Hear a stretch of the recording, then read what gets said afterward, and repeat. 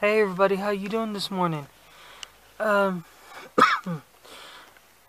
um, I wanted to come on here and talk to you today about what's been happening and everything. You may have seen the commercials about we're all in this together, and the Pepsi talking about unity and everything. And I admit, I do drink Pepsi and everything, but I don't agree with its globalist message of being one.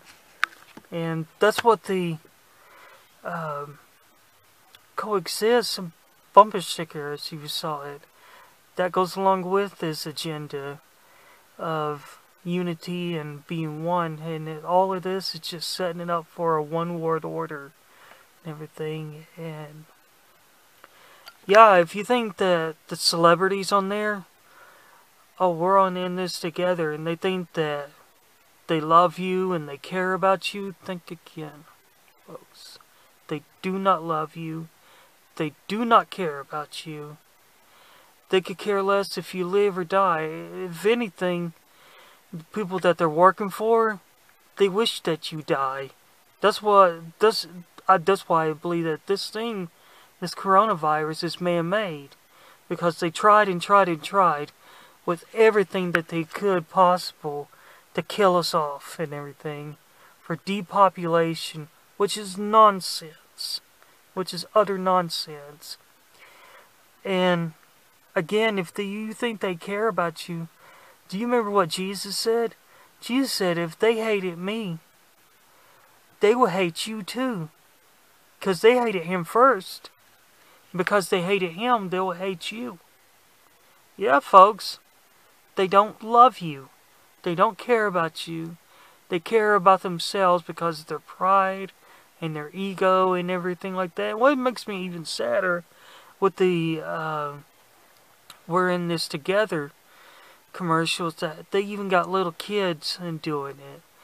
And you may be hating me for this, but I think children who are at the age of accountability, who know the difference between right and wrong, I believe that they will be left behind. And people saying that, well, I don't think children will be left behind and everything like that. Well, if they know the difference between right and wrong and they're at the age of accountability, yes. Yes, yes, yes. I believe that children will be left behind as well. Not babies, because the Bible even talks about babies being in the womb and everything, and that it'll be bad if a woman was pregnant during those times, you know? When the rapture happens, that's why I believe that incubators will be gone. The babies in the incubators will still be there, obviously, but little daycare centers and everything, children will be gone and everything, because they don't know. And even though they have sin in their lives, they don't know the difference between right and wrong. They don't know and don't understand what happened to them, what Jesus went through on the cross for them. But I'm kind of getting a little off track. But I think this whole PSA commercial thing's going to continue into the tribulation. But then they're going to have a different message. And that message will be taking the mark of the beast in their right hand or in their forehead. And as I said, the Antichrist is going to preach this message of unity. You're seeing it right now. This is his message. But I do think that he's going to speak it from his mouth, obviously. Why else would they be doing this if this is not his message? To have you fooled and have you deceived. And the Bible tells us to be separate from the world, and that We are in this world, but we are not of this world. And the people who are of this world, they are the children of darkness. As we are the children of light. We don't belong to Satan. We belong to Jesus. And when we became born again, that's when we belonged to Jesus. You and I was a son or a daughter to Satan, but no longer, because we gave ourselves over to Jesus Christ, and we gave Him our hearts, and allowed Him to come into our hearts to live, along with the Holy Spirit. And don't buy into this. Do not buy into it. All of this is deception, and is leading, I believe firmly that it's leading into the tribulation itself. But let's talk about one other thing. If you're lost and you do not know Christ, after this video, I encourage you to stick around, because there's going to be a video that will lead you in a prayer of salvation. There's a time that's coming up called the tribulation.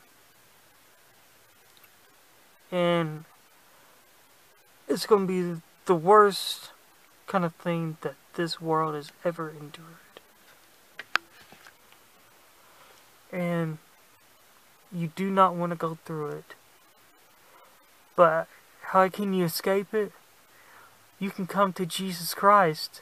You can come in the rapture with me and with all other believers. And if you're watching this during the tribulation right now, you know what I'm talking about. And if it's that time already, then I'm not really here. I'm in heaven. And again, to you who are doing the tribulation, I'm speaking to you. If you never accepted Jesus Christ as your Lord and Savior, and you've already found out things that are happening, that the Bible talks about what's going to happen, then you know what I'm talking about. Let's talk about the blood, which washes her sins whiter than snow. Let's talk about the cross, about Jesus, and what He went through for us, so we may be free from our sins. And whom the Son has set free is free indeed. Well, until we meet again,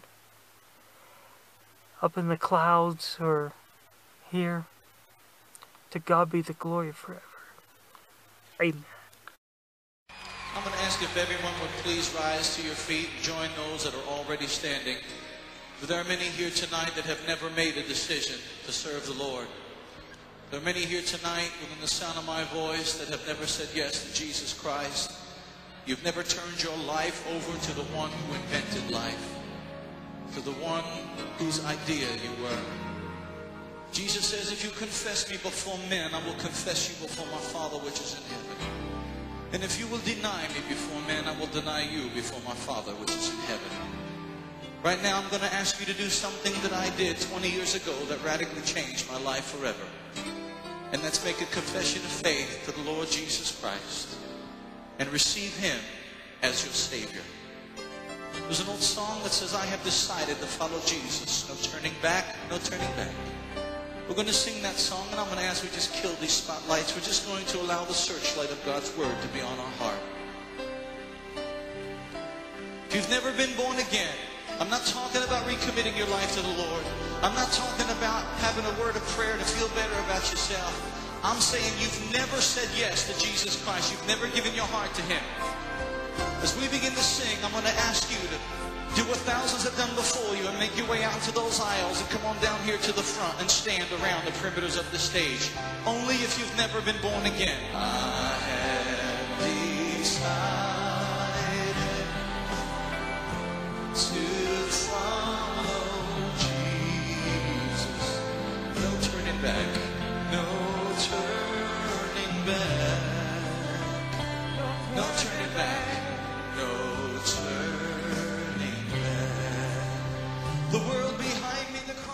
heads, close your eyes, and repeat after me. Dear Heavenly Father, I believe that you sent Jesus to die for my sins. And on the third day, he rose up from the dead, conquering sin and death. I love you, Lord, and I want to live for you from this moment on. I ask that you forgive me of all unrighteousness. I renounce my old lifestyle. I renounce the works of Satan. From this day forward, my life belongs to Jesus Christ, the King of Kings and the Lord of Lords. In Jesus' name. And everybody says, amen. Amen. Give God the praise here tonight. And let them know that we support them in their decision to make Jesus the Lord of their lives. Oh, come on, Atlanta, you can do better than that. The devil thought he had him, but he didn't.